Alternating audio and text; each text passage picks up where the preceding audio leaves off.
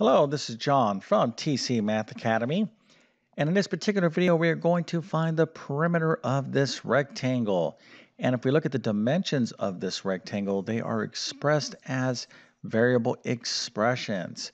So what we want to do here, of course, is use the given information to find the perimeter. And I really don't want to give you too much more information beyond that because I want to give you a full opportunity to solve this problem all on your own. So if you can figure this out, go ahead and put your answer into the comment section. It might be a little difficult to type in because you do have some powers here going on, but just do your best. So put that into the comment section. I'm going to show you the correct answer in just 1 second.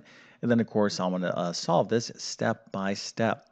Also, if you need math help with the course you're taking, test prep or homeschooling, make sure to check out my math help program at tcmathacademy.com. You can find a link to it in the description below. And if this video helps you out, don't forget to like and subscribe, as that definitely helps me out.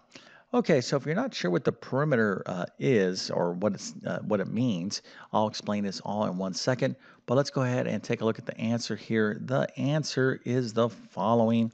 We're going to erase this right here. The perimeter is 14x cubed y plus 10x squared y minus 6x squared y squared plus 12y cubed. Now, here's the deal. These are what we call terms in algebra. And if you wrote this and you have the same terms but in different order, that's okay. Basically, you did this correct as well. Okay, so the only time you want to be thinking about the order when it comes to respective terms is if you have something like, let's say, 2x minus 3x squared plus 1.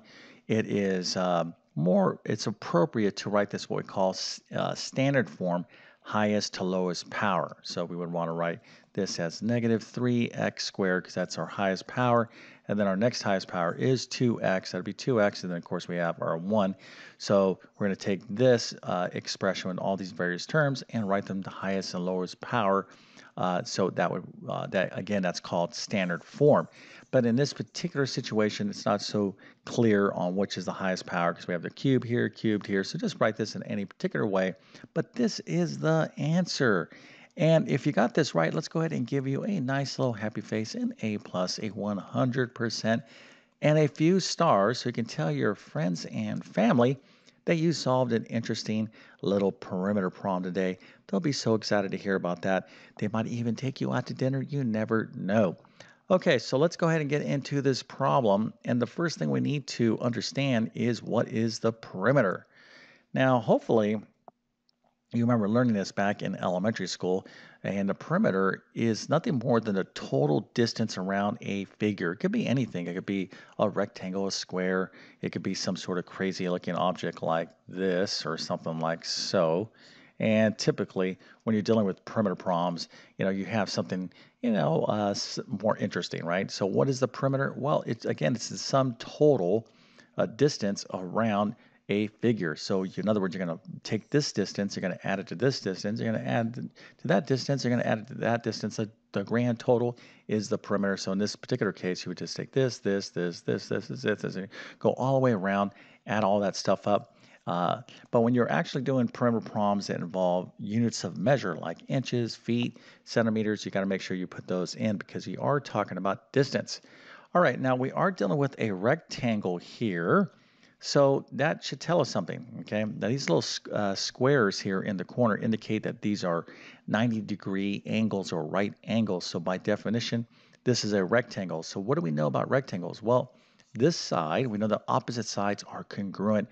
That's just a fancy math word that means that this side is equal to this side. Opposite sides are the same distance, same length.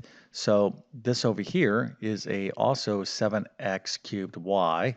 And then these two sides are congruent. In other words, they're the same. So we have 2 of these and 2 of these. So what is the grand total? Well, if we just took this, multiply it by 2, because we have one over here, and we took this and multiplied it by 2, and we did all this math, and then we add all of this stuff up, well, we're going to get the perimeter. So that is the easiest approach.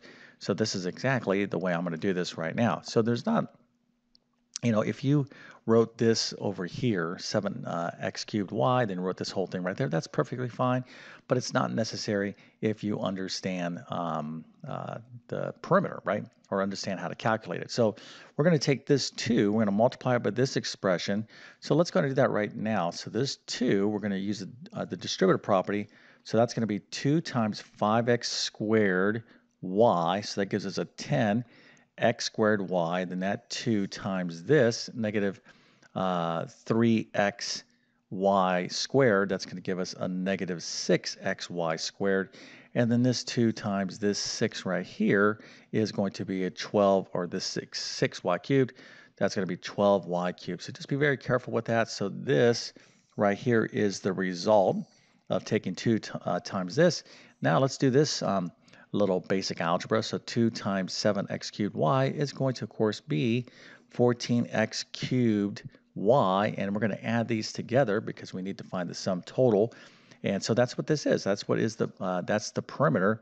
So when we look at this, what we want to be doing is seeing, do we have any like terms here? Okay, here's an x squared y, so I'm going to look out for an x squared y. Now this is pretty close. This is xy squared, but these two are not like terms. I need to have an exact x squared y. So I'm looking around, I'm like, nah, I don't have one of those. So I'll write that down. Now I'm like, do I have an x y squared anywhere else? Nope, I don't. So I don't, that's all by itself.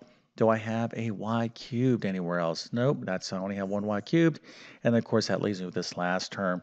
And the way you write these terms in what particular order is not that important, but that is the perimeter. Now, hopefully, you looked at this problem, you're like, this wasn't that difficult. But this is the type of problem that you would see definitely like in a pre-algebra course, certainly like an algebra 1 course. So hopefully you didn't find this that difficult. You certainly need to understand what the perimeter is, and there could be more interesting type of perimeter problems. Now, if you need help with basic algebra, basic geometry, I'm going to suggest checking out like my pre-algebra course. I cover all the basics. Of course, I teach thoroughly all the algebra, but I do go over a lot of the fundamental geometry concepts you need to know at this level. In other words, things like area, surface area, volume of basic figures, etc., etc. Okay, so hopefully this video helps you out. If that is the case, don't forget to like and subscribe. And with that being said, I definitely wish you all the best in your mathematics adventures. Thank you for your time and have a great day.